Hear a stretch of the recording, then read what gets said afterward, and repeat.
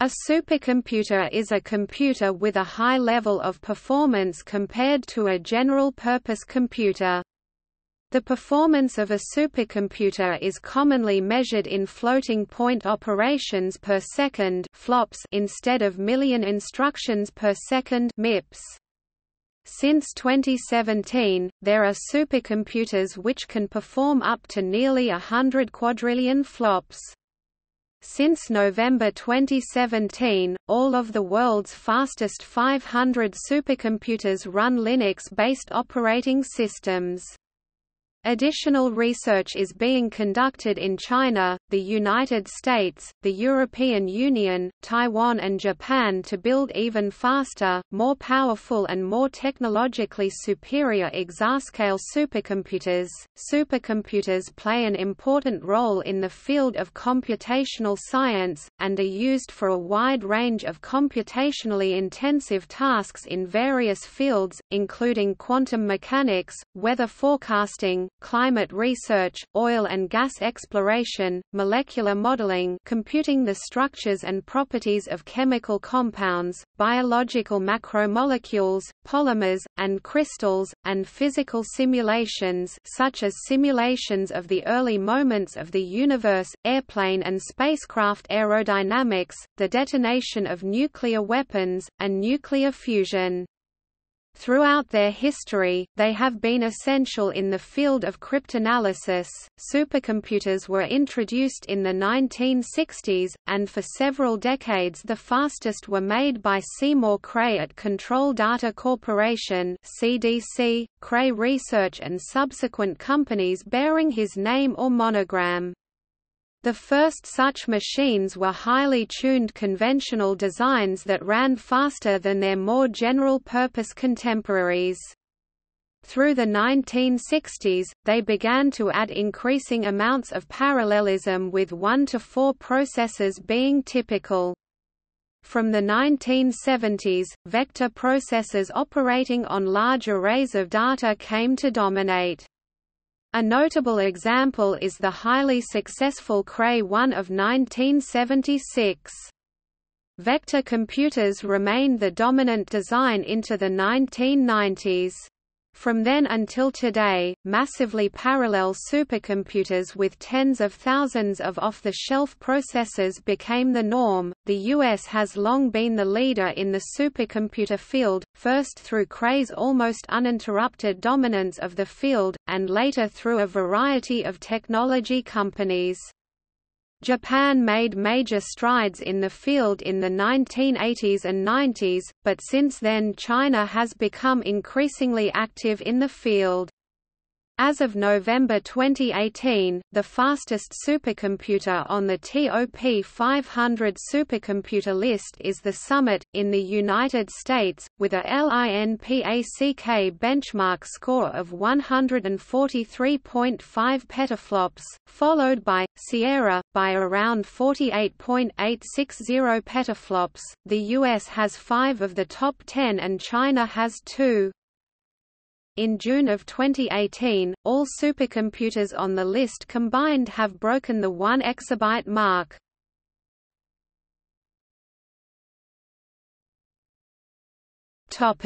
History.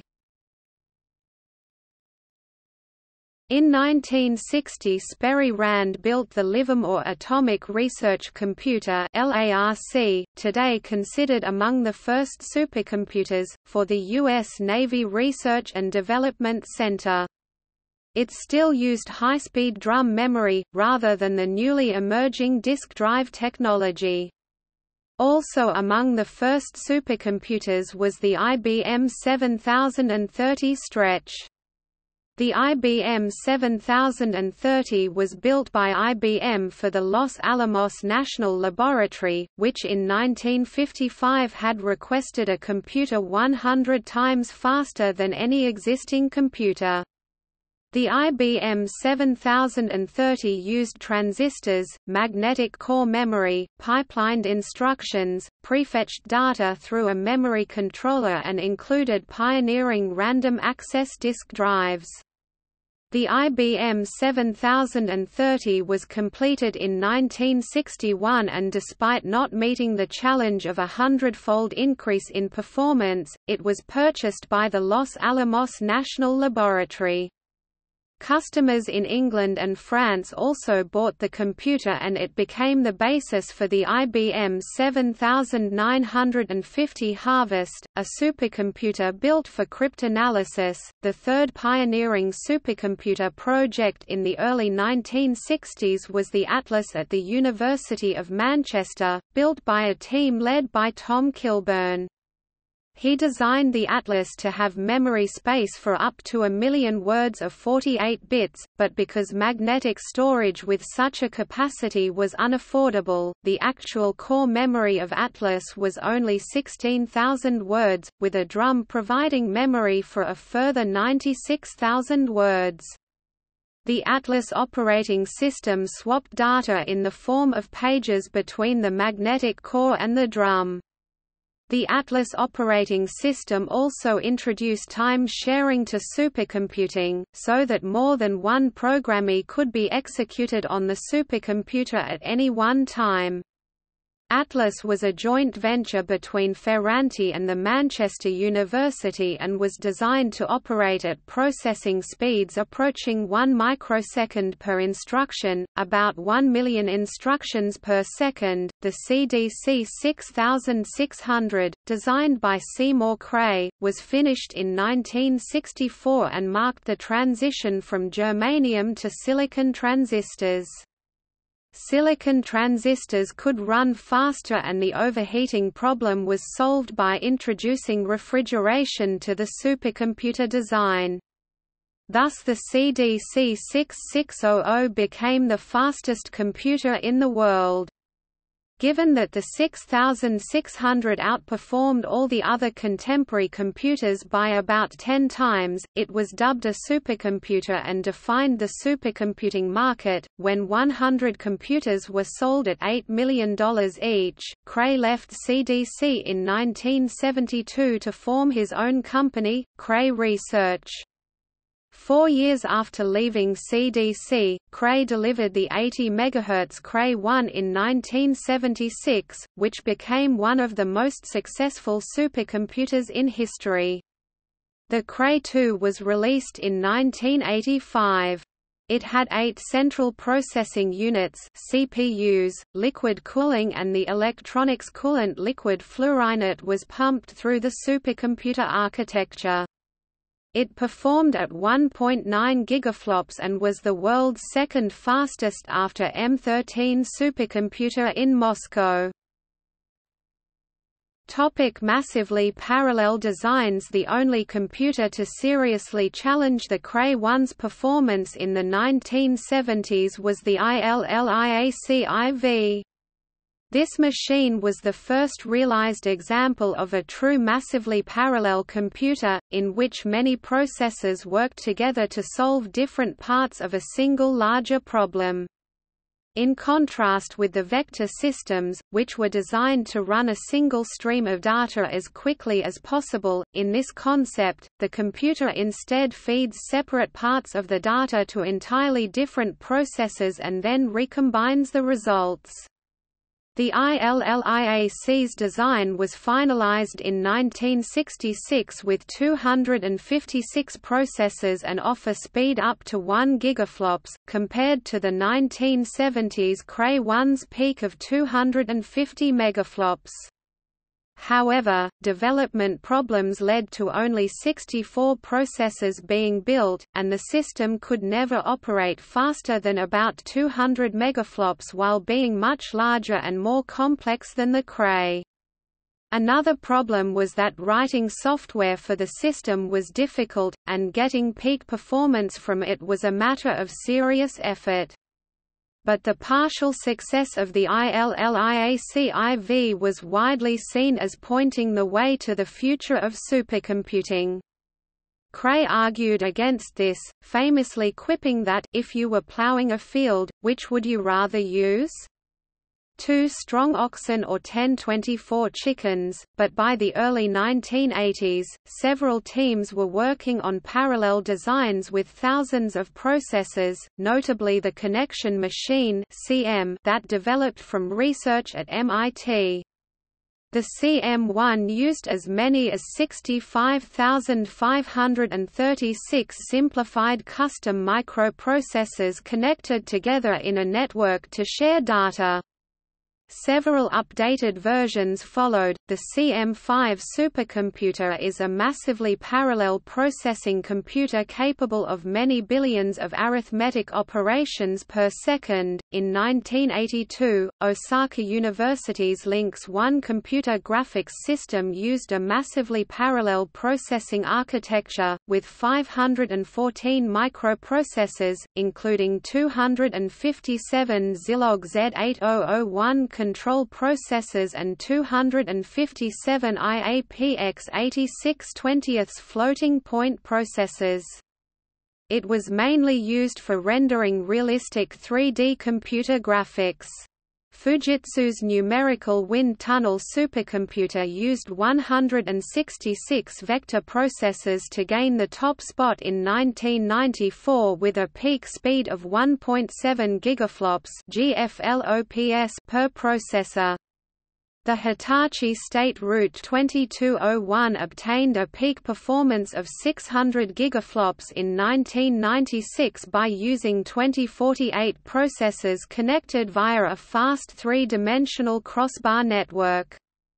The Intel Paragon could have 1,000 to 4,000 Intel i860 processors in various configurations and was ranked the fastest in the world in 1993.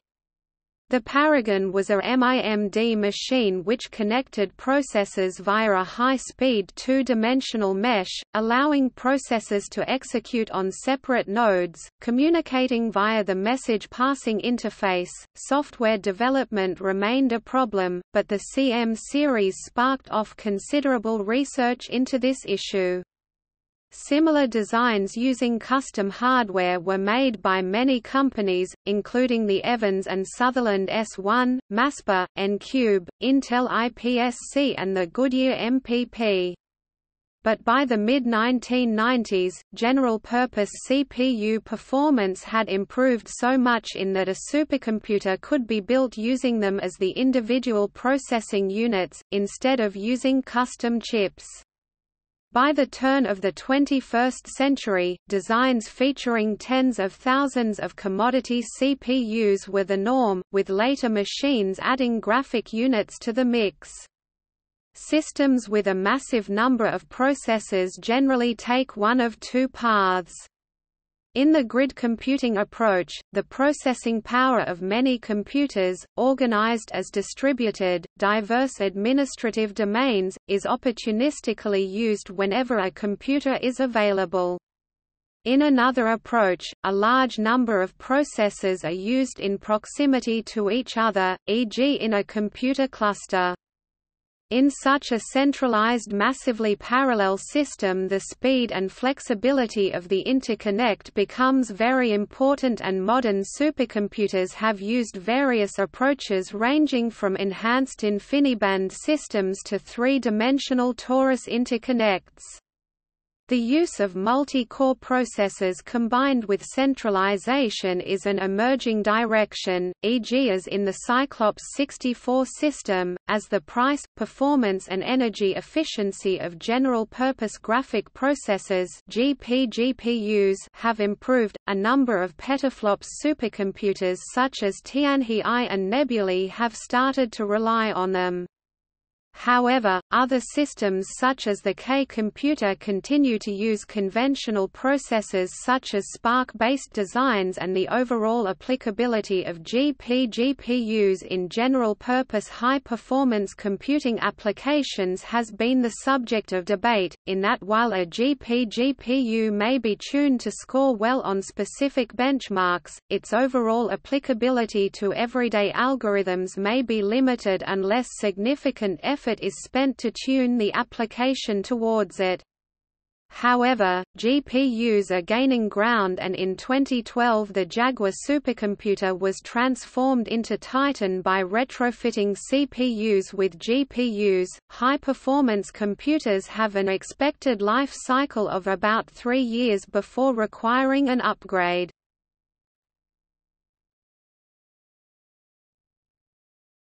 Topic: Special-purpose supercomputers. A number of special-purpose systems have been designed, dedicated to a single problem. This allows the use of specially programmed FPGA chips or even custom ASICs, allowing better price-performance ratios by sacrificing generality. Examples of special-purpose supercomputers include Bell, Deep Blue, and Hydra, for playing chess, Gravity Pipe for astrophysics, MDGRAPE3 for protein structure computation, Molecular Dynamics and Deep Crack, for breaking the DES cipher.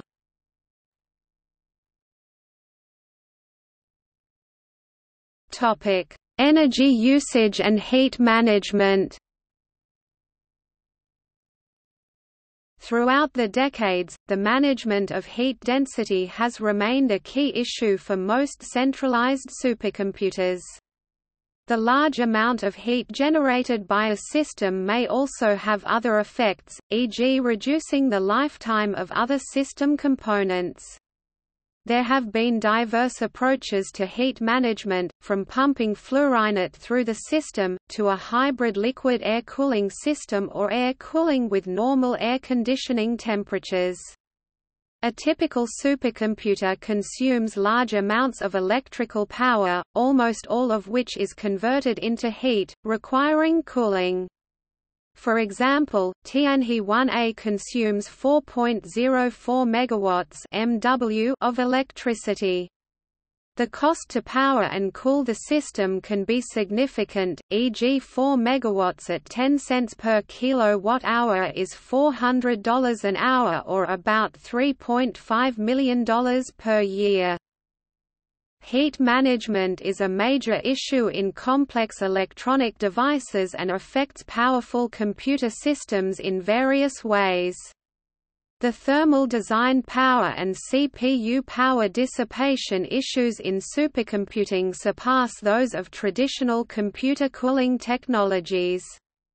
The Supercomputing Awards for Green Computing reflect this issue. The packing of thousands of processors together inevitably generates significant amounts of heat density that need to be dealt with. The Cray 2 was liquid-cooled, and used a fluorinate cooling waterfall, which was forced through the modules under pressure. However, the submerged liquid cooling approach was not practical for the multi-cabinet systems based on off-the-shelf processors, and in System X a special cooling system that combined air conditioning with liquid cooling was developed in conjunction with the Liebert Company. In the Blue Gene system, IBM deliberately used low-power processors to deal with heat density.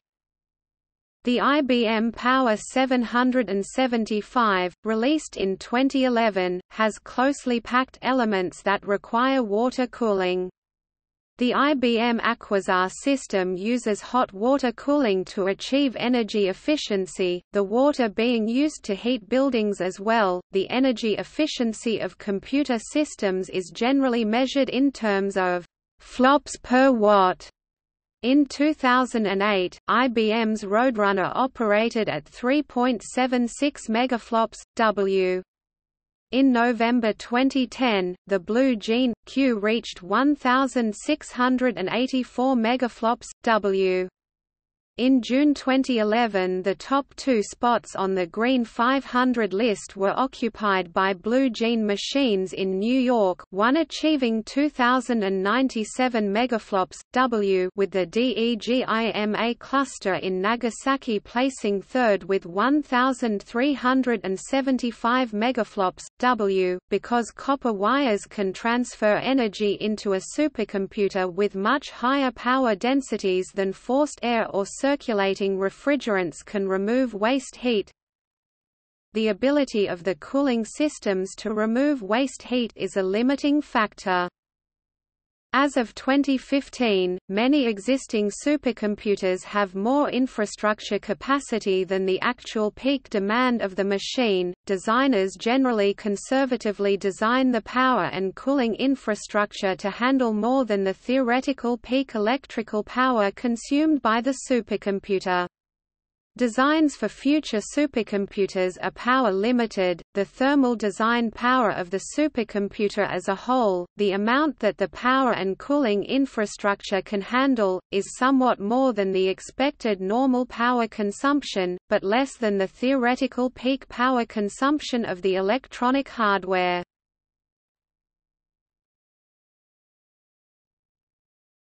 Topic: Software and system management.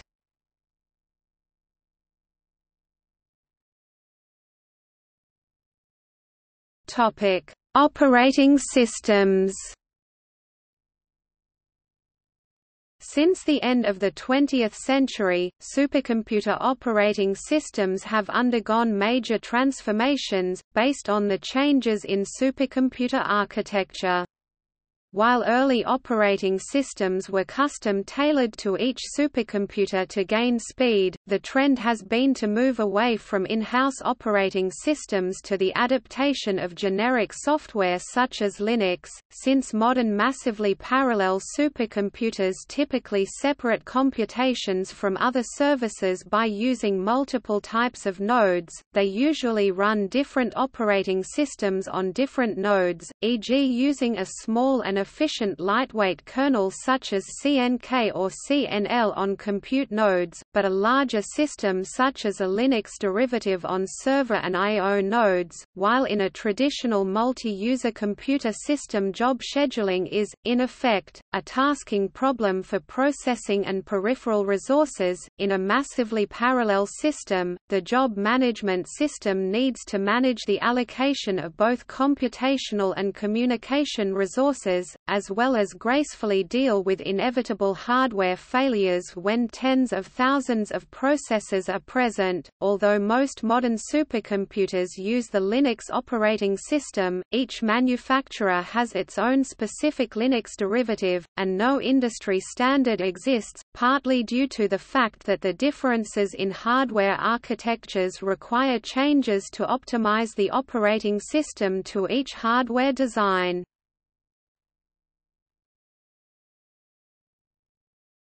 Topic: Software tools and message passing. The parallel architectures of supercomputers often dictate the use of special programming techniques to exploit their speed.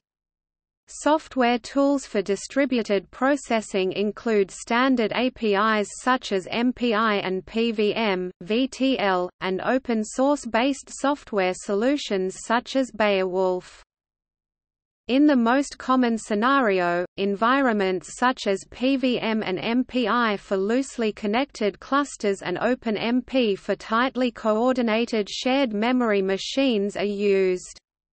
Significant effort is required to optimize an algorithm for the interconnect characteristics of the machine it will be run on. The aim is to prevent any of the CPUs from wasting time waiting on data from other nodes. GPUs have hundreds of processor cores and are programmed using programming models such as CUDA or OpenCL. Moreover, it is quite difficult to debug and test parallel programs. Special techniques need to be used for testing and debugging such applications.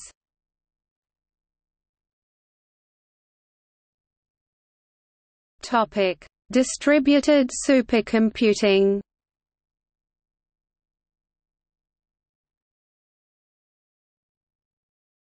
Topic: Opportunistic approaches. Opportunistic supercomputing is a form of networked grid computing whereby a super virtual computer of many loosely coupled volunteer computing machines performs very large computing tasks. Grid computing has been applied to a number of large-scale embarrassingly parallel problems that require supercomputing performance scales. However, basic grid and cloud computing approaches that rely on volunteer computing cannot handle traditional supercomputing tasks such as fluid dynamic simulations. The fastest grid computing system is the Distributed Computing Project Folding at Home (EFFORT-H). EFFORT-H reported 101 petaflops of x86 processing power as of October 2016. Of this, over 100 petaflops are contributed by clients running on various GPUs, and the rest from various CPU systems. The Berkeley Open Infrastructure for Network Computing (BOINC) platform hosts a number of distributed computing projects. As of February 2017, BOINC recorded a processing power of over 166 petaflops through over 762,000 active computers hosts on the network. As of October 2016, Great Internet Mersenne Prime Searches (GIMPS) distributed Mersenne Prime Search achieved about 0.313 petaflops through over 1.3 million computers. The Internet PrimeNet server supports GIMPS's grid computing approach, one of the earliest and most successful grid computing projects, since 1997.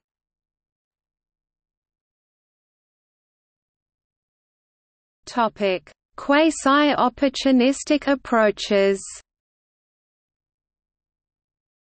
Quasi-opportunistic supercomputing is a form of distributed computing whereby the super virtual computer of many networked geographically dispersed computers performs computing tasks that demand huge processing power. Quasi-opportunistic supercomputing aims to provide a higher quality of service than opportunistic grid computing by achieving more control over the assignment of tasks to distributed resources and the use of intelligence about the availability and reliability of individual systems within the supercomputing network. However, quasi-opportunistic distributed execution of demanding parallel computing software in grids should be achieved through implementation of grid-wise allocation agreements, co-allocation subsystems, communication topology-aware allocation mechanisms, fault-tolerant message passing libraries and data preconditioning.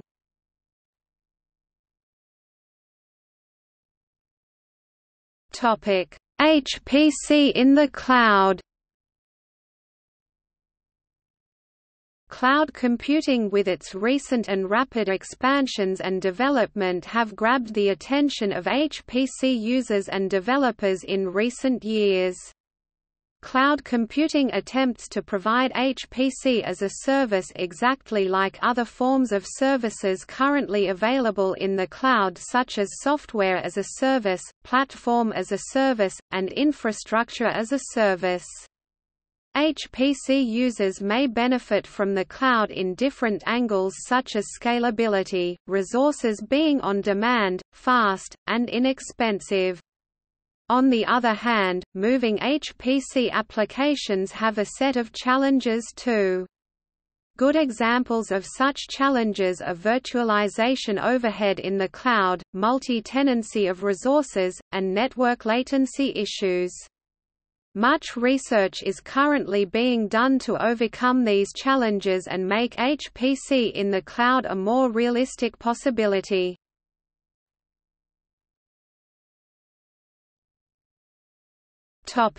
Performance measurement.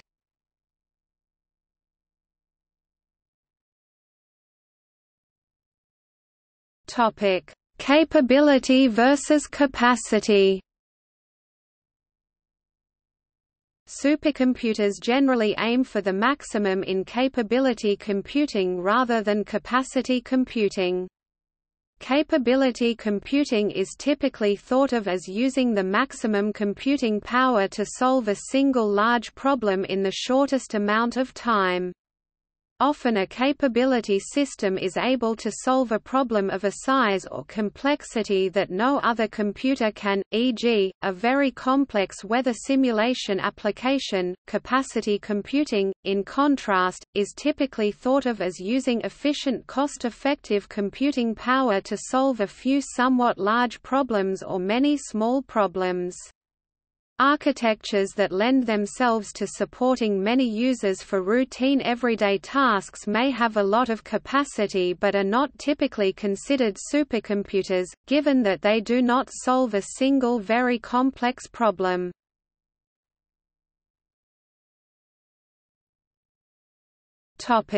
Performance metrics. In general, the speed of supercomputers is measured and benchmarked in flops, floating point operations per second, and not in terms of MIPS, million instructions per second, as is the case with general-purpose computers. These measurements are commonly used with an SI prefix such as tera, combined into the shorthand TFLOPS. 1012 flops, pronounced teraflops, or peta, combined into the shorthand PFLOPS. 1015 flops, pronounced petaflops, petascale. Supercomputers can process 1 quadrillion 1015 1000 trillion flops. Exascale is computing performance in the exaflops (EFLOPS) range. An EFLOPS is 1 quintillion 1018 flops, 1 million TFLOPS. No single number can reflect the overall performance of a computer system, yet the goal of the LINPACK benchmark is to approximate how fast the computer solves numerical problems, and it is widely used in the industry. The flops measurement is either quoted based on the theoretical floating point performance of a processor derived from manufacturers' processor specifications and shown as R-peak in the TOP 500 lists, which is generally unachievable when running real workloads, or the achievable throughput, derived from the LINPACK benchmarks and shown as Rmax in the TOP 500 list. The LINPACK benchmark typically performs Lie decomposition of a large matrix. The LINPACK performance gives some indication of performance for some real-world problems, but does not necessarily match the processing requirements of many other supercomputer workloads, which for example may require more memory bandwidth, or may require better integer computing performance, or may need a high-performance I/O system to achieve high levels of performance.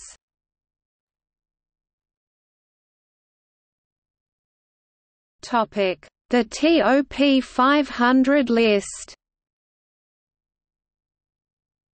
Since 1993, the fastest supercomputers have been ranked on the TOP 500 list according to their LINPACK benchmark results. The list does not claim to be unbiased or definitive, but it is a widely cited current definition of the fastest supercomputer available at any given time.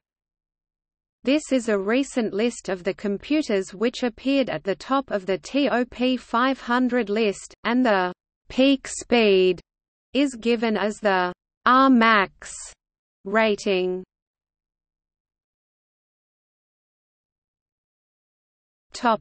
Largest supercomputer vendors according to the total Rmax (GFLOPS) operated. Source: TOP 500. In 2018, Lenovo became the world's largest provider 117 for the top 500 supercomputers.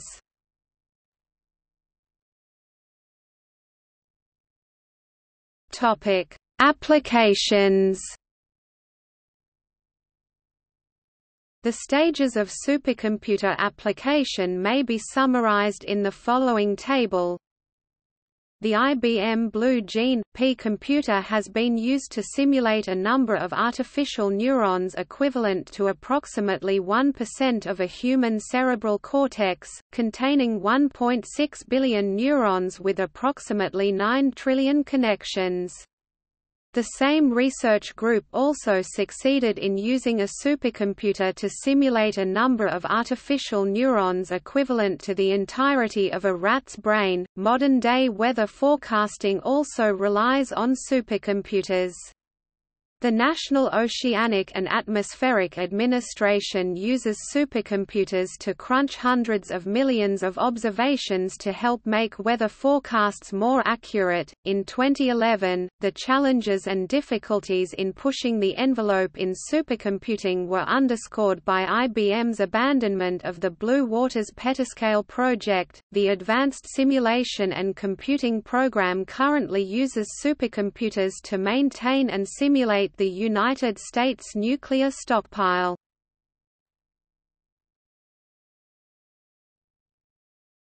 Topic: Development and trends.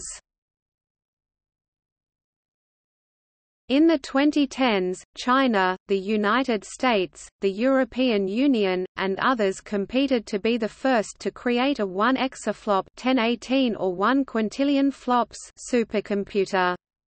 Eric P. DeBenedictis of Sandia National Laboratories has theorized that a zettaflops 1021 or 1 sextillion flops computer is required to accomplish full weather modeling, which could cover a 2-week time span accurately.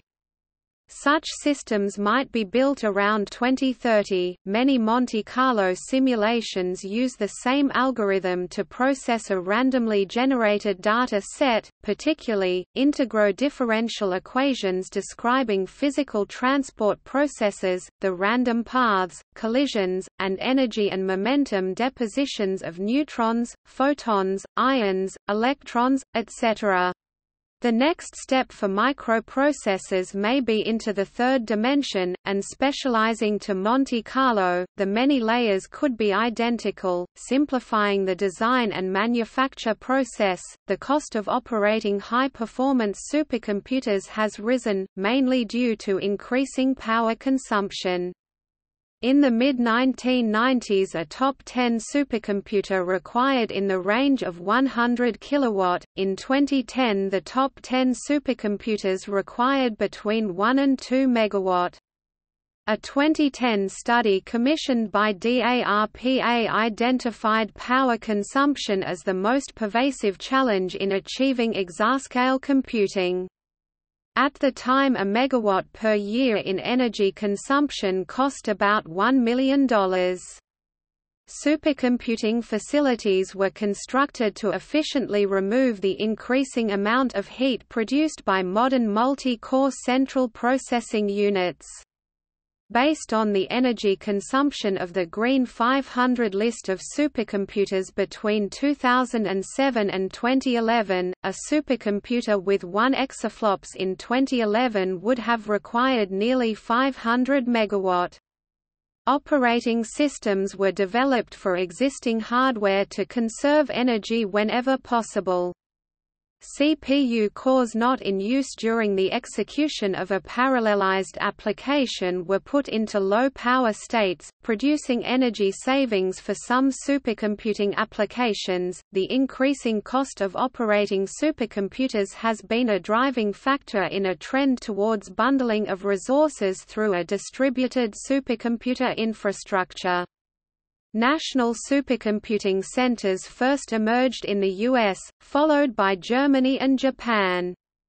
The European Union launched the Partnership for Advanced Computing in Europe (PRACE) with the aim of creating a persistent pan-European supercomputer infrastructure with services to support scientists across the European Union in porting, scaling and optimizing supercomputing applications.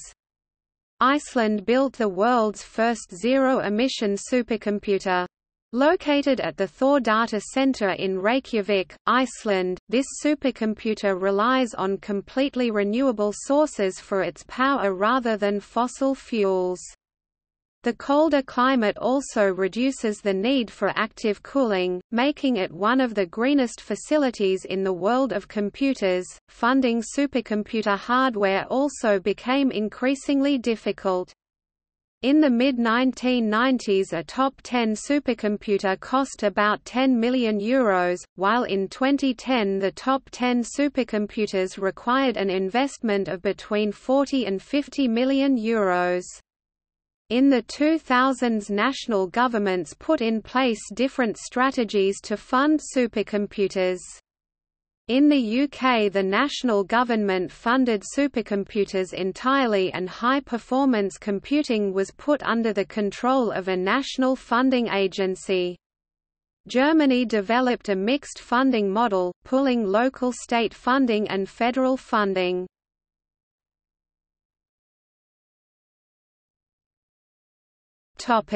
In fiction,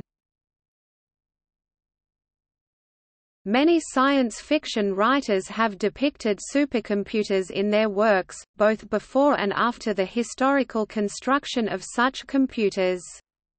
Much of such fiction deals with the relations of humans with the computers they build and with the possibility of conflict eventually developing between them. Some scenarios of this nature appear on the AI Takeover page. Examples of supercomputers in fiction include HAL 9000, Multivac, The Machine Stops, GLaDOS, The Evitable Conflict and Vulcan's Hammer.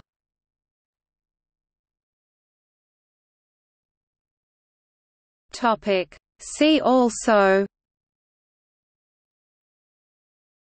ACM, IEEE Supercomputing Conference, Jungle Computing, NVIDIA Tesla Personal Supercomputer, Parallel Computing, Supercomputing in China, Supercomputing in Europe, Supercomputing in India, Supercomputing in Japan, Testing high-performance computing applications, Ultra-network technologies.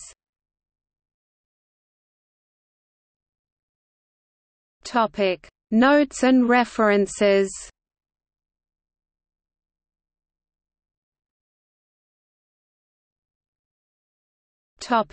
External links. A tunable, software-based DRAM error detection and correction library for HPC. Detection and correction of silent data corruption for large-scale high-performance computing. Network Computer, industry's fastest enterprise job scheduler.